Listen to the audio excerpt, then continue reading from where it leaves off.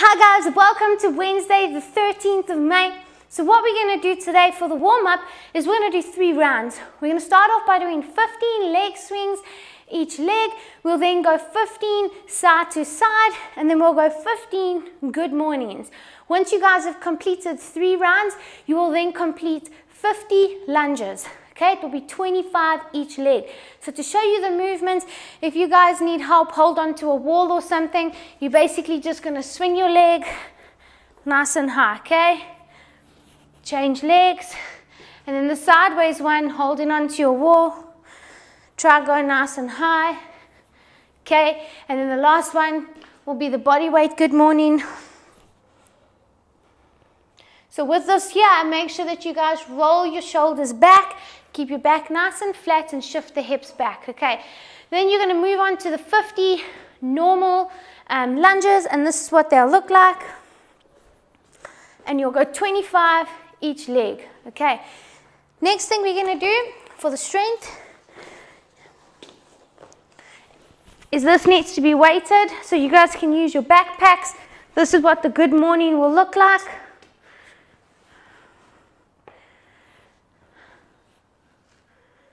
Okay, so exactly the same as the warm-up, except now we've put in the weight on. All right, and then the weighted glute bridges will look like this.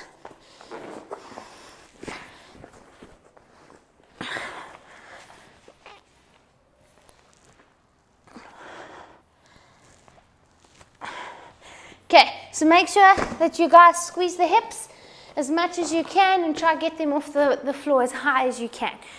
Then what we're going to do today is we're doing Max's HIIT session. So for the first movement, what we're doing is we're doing 8 rounds. For the first movement, we're going to be doing the speed skaters. And then the next thing we're going to do is 12 box dips.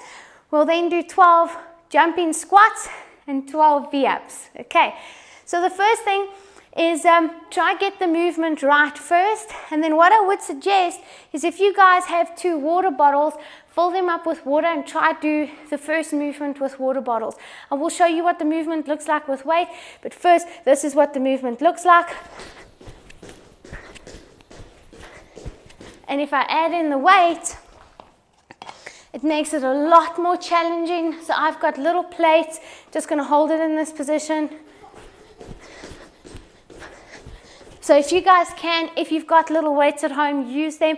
If not, grab water bottles and fill them up with water. It will make it a lot more challenging if you're holding 2 objects. Okay, next movement is the box dips.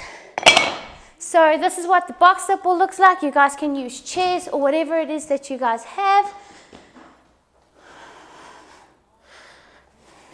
Remember with this movement, make sure that you get the elbows back and keep them in.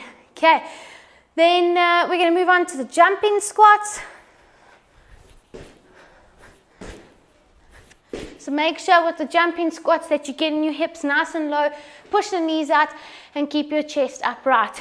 The last one will be the V-up.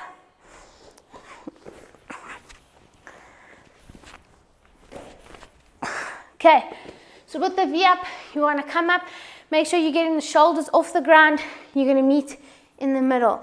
We're doing 8 rounds of that. Enjoy the workout, guys. We'll see you tomorrow.